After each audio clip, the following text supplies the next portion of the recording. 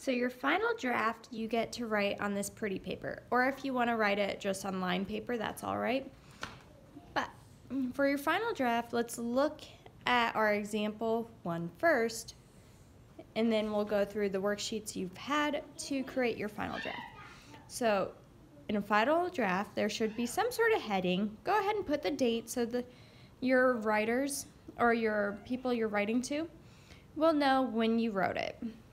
You'll have a greeting, dear mom, dear Albert and Gretel and Dawson. Whoever you're writing, you'll have the body. So that's idea 1 and idea 2 from your Writing My Friendly Letter Planning Organizer. Then you'll have a closing, which will say love, always, sincerely, whatever you want to close it, and your signature. So, your date. You are writing it today, so you would put May 5th, 2020. Notice I put a little comma between the 5 and 2020. That's one of our comma rules, that we put a comma in between the number date and the year date. Okay, and then this line is where you put who you're writing to. So reminder, I was writing to Albert, Gretel, and Dawson. So I'm going to start with a dear. Dear Albert, Gretel, don't they have amazing names? And Dawson. Now, I'm writing to 3 of them, so it looks kind of funny when I put the comma, but if it would have just been Albert, I still would have put that comma there. And then you grab, sorry, mine got lost in my car. That's why in the other video I used this paper.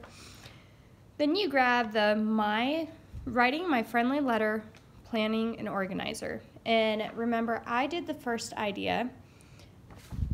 You guys should have had both ideas written, and then you should have had your date and your greeting, so the dear, whoever you are writing.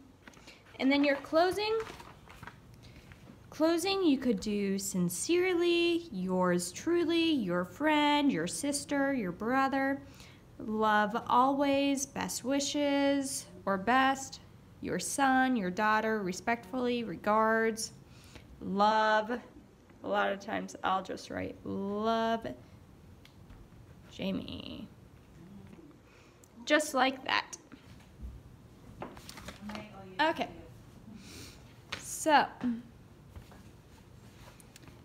in our example, it says, hi, how is everything at home? So, I'm going to start just like that. I'm going to say, instead of hi, I'm going to say hello with an exclamation mark, because I want to, instead of just being hello, I want them to read it as, hello, how are you doing?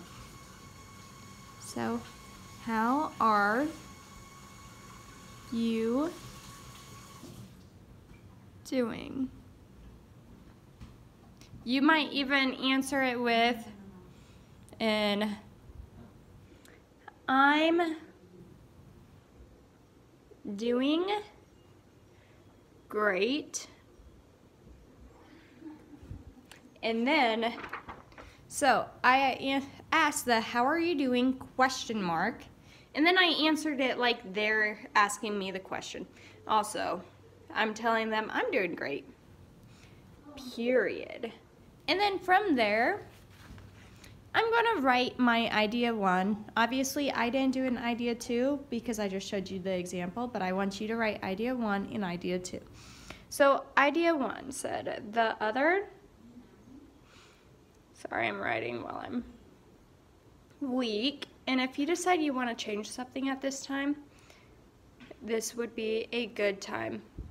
The other week, I was washing dishes.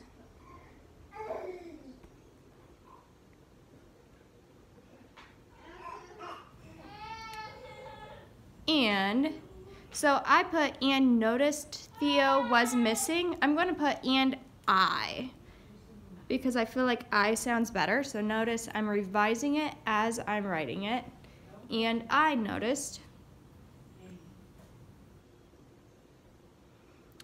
Theo was missing exclamation point, because that's huge. So I ran to the living room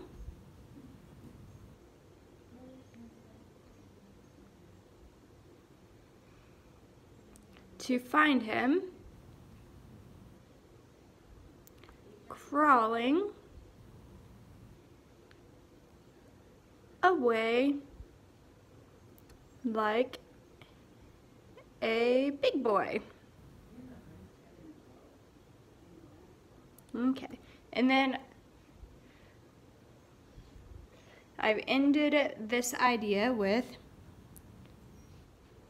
he didn't even drag his tummy on the ground. Exclamation point. Notice each and every sentence has an exclamation point, question mark, or period, depending on how I'm saying it. So if I was to read this to them or say it out loud to them, I'd be, hello, how are you doing? I'm doing great. The other week I was washing dishes and I noticed Theo was missing. I ran to the other room to find him crawling like a big boy. He didn't even drag his tummy on the ground. So I'm really putting some emphasis on some of my words because it was an exciting moment for me. And then you write idea 2 after that. And then this line right here is where you do your closing. So the love always, or